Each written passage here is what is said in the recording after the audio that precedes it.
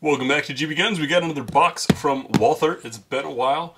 Very excited. You may know, if you're a Walther fan, that these bigger full cases tend to only come with certain guns. We have the Q4 TAC. We'll be taking a look at it next on GBGuns.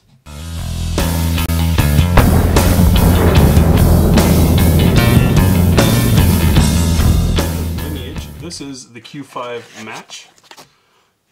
PPQ frame with a 5-inch barrel, lightened and cut out for optics. Comes with 3 different plates to run it. This is a competition level gun. Excellent gun. Dead nuts accurate. We've really enjoyed it. But a lot of people wanted something that had some of these features but not quite as competition laid out. That's where the Q4 TAC comes in.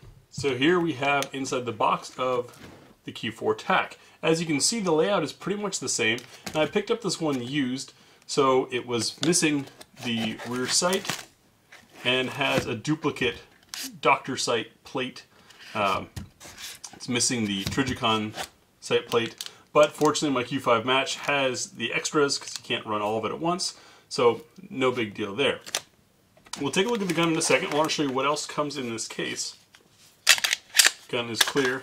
Drop the mag. So we've got 2 magazines with the extension on them, giving you +2, so it's 17 round. Standard 15 round. 2 additional back straps. We've got the mag loader. Clearly labeled plates. You can see that says Doctor sight on it. Loophole delta point. We have our clear chamber indicator. Tools for swapping out the plates, including a longer set of screws if needed. Of course, the trigger lock as required by federal law. And then up top, hopefully the previous owner left everything in here. Yeah, of course we get our firearm safety thing. This is a really smart move. This recoil spring, color-coded, is a different weight for when you're running suppressed, to help the gun run better suppressed. Here's our manual. Full color. Clear photos. Very nice manual. And one of my favorite things with Walthers is the target. Test target. This one was done from 15 meters. That's 5 shots. Not bad. What I do find interesting though is this grouping is not quite as tight as the one on my Q5, which of course longer sight radius and longer barrel, probably going to be better, but that's still pretty darn good for 15 meters. Alright, let's get this out of the way and we'll take a look at the gun. Of course, as always, we start off by showing clear, nothing in the chamber, and removing the magazine. And this is where I like to find out, does the magazine eject or release? Turning it vertical, we get some hop at an angle where you can see that.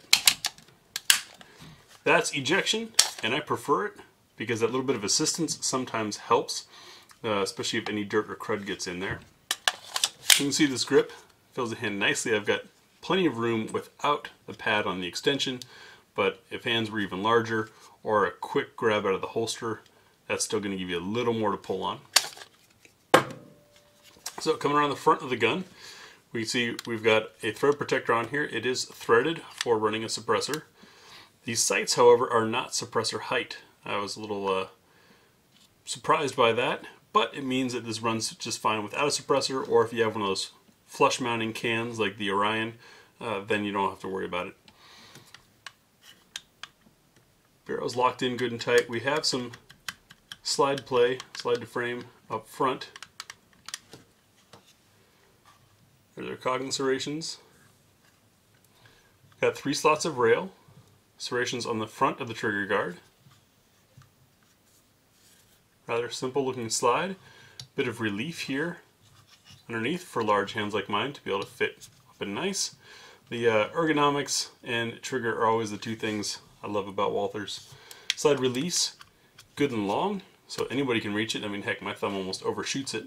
And it's on both sides, so lefties don't have to worry about that. The magazine release is reversible. If you look at the texture on the grip, it's a very nice texture. Gives you a little bit of grip, but it's not aggressive. And of course, interchangeable back strap. Coming around the back side of the gun, looking at slide to frame fit. A little bit of movement. Here's our fully adjustable rear sight and fiber optic front sight. Nice clean square notch. Should make for easy, precise aiming. And all you got to do is remove those 2 screws, pop this sight off to mount up a reflex sight. For comparison's sake, I'll bust out the Q5 match once more.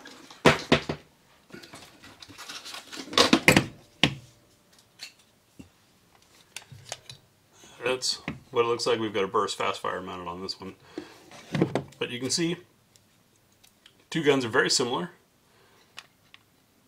Just a bit shorter on the Q4 TAC, aside from the extension for threads to be able to run a suppressor on there. Next up, we'll field strip and take a look inside the gun. Before I field strip, of course, everybody wants to know, how is that trigger? Is it classic Walther? So we'll show clear. Now I don't do weight because weight isn't as important as feel. Comes back, there's a click there. That's the wall. Little more movement and it breaks. See the reset. Very positive. And breaks again. This would be an easy trigger to shoot quickly. Nice trigger. Alright, so field stripping.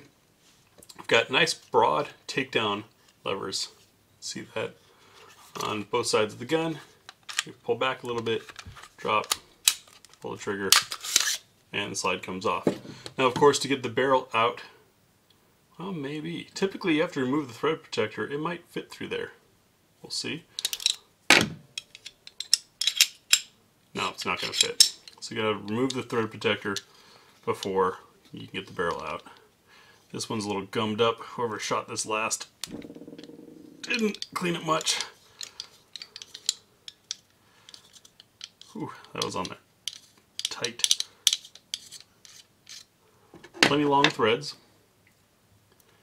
You can see there is not a target crown on there, at least not much of one. Get our barrel out. Now let's take a look inside the frame. We've got metal reinforcement for the rails. And everything else looks like a PPQ. You can see that the slide release has a solid bar going through both sides. That's probably what allows the right side to work. There have been some guns recently where there was slack between these, like if you try to push up on one and down on the other, you get a lot of play, and that results in one side usually not being very productive.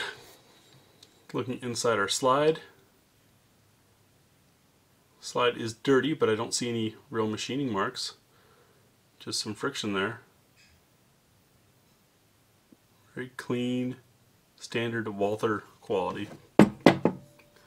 This barrel is filthy. Let me wipe it off real quick. There you go, wiped it off, and now you can see feed ramp has some polish to it. Also extends quite a bit and has some sort of guides on the side.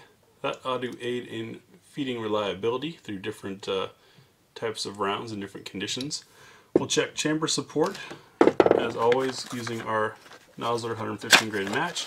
This is the same stuff we group with, and in our test it's proven to be the most consistent. Drop it in there, and you can see our chamber is fully supported all the way around. That's something reloaders like, because weaker brass has a little more support.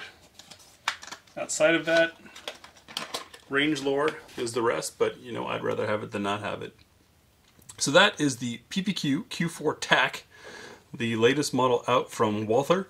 We'll get it out to the range and run it through our multi-load test. We're going to run the lightest ammo we have through the heaviest ammo we have.